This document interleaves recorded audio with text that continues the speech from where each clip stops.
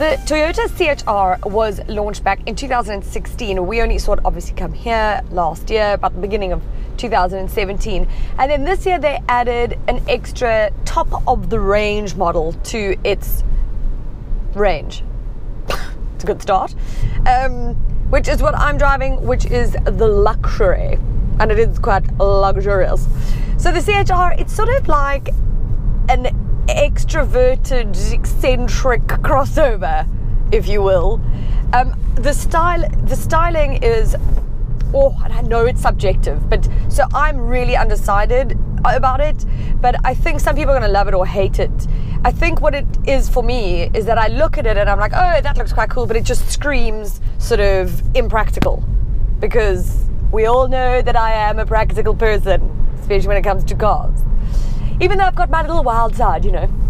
Anyway, the outside of this luxury model is a two-tone vibe. So you've got like a black roof, black side mirrors, black pillars, and then you can choose between 4 colors for the paintwork vibes, which is, this one's pearl white or something. You get a blue, there's a red, and like a silvery vibes. You can also, if you want, as another option, because you know Toyota wants to give you all the choices, is choose a white roof and like a black car. I haven't seen one of those yet. Well, I just haven't noticed it, but I think it would look pretty cool. Speaking of impractical, so look, these rear seats are not amazing. The space back there is, yeah, it's all right. It's not great. And also, to be fair, I'm never sitting in the back, so I don't care. But I think other people might not be thrilled. And as for the rear passenger door handles, that is not a thing. It's weird.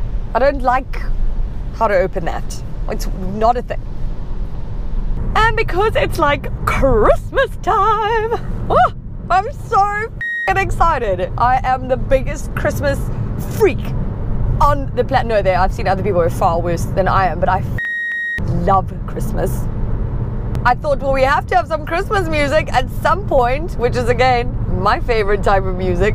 I just want you for my own, more than you could ever know. Make my wish come true, baby, all I want for Christmas is you. But inside, it's all quite, you know, like, well, modern and filled with features. This is obviously top of the range, obviously.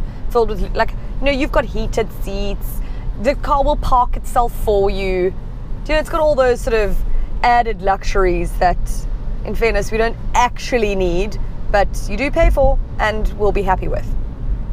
Now, the infotainment system is rich in features. I got that from the press release. But it is. And it's fine. I always, as always, miss a button, and especially just a volume knob. I hate and even on here, like, I just want a knob that I turn would be great. I can never say that without having a bit of a chuckle. The only issue I have with this infotainment system is where this USB port is positioned. It's the same as like in the Renault Duster. It just then drops your cord and everything across everything. That's not amazing.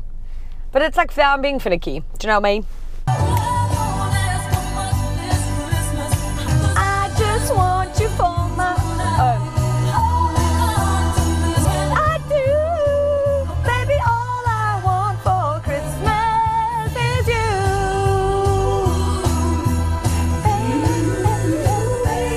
In traffic. So it's got the same 1.2 litre under the engine. Not under the engine, under the bonnet. It's a 1.2 litre turbocharged engine. You get 85 kilowatts per hour and 185 newton meters of torque. It's mated to a CVT transmission. The luxury only comes with CVT. It's not horrific. That's a good thing. From a fuel consumption point of view, they claim 6.4 litres per 100 Ks. I'm on 7.4. I've had it for a week. So that's not too bad, huh? Especially for me. And it's a very comfortable ride. It's very smooth. I think anybody would be happy buying it. What I do appreciate is that it's sort of Toyota stepping out, you know, of their little conservative box with this. So I think people are going to buy this for its styling. It's sort of like one of those like Hyundai Kona or like a Nissan Juke, etc., that people either love them or they hate them, but they buy them for what they look like. You don't buy this car, I think, for particularly practical reasons. Oh, you need to know the price. No, fair enough.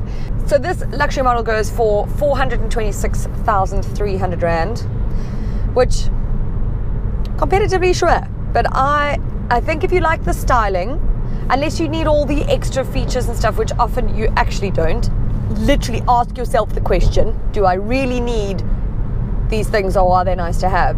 You could just actually opt for the standard model, you know, and save yourself almost 100,000 Rand. So your choice.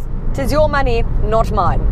I'm merely here as an impartial judge.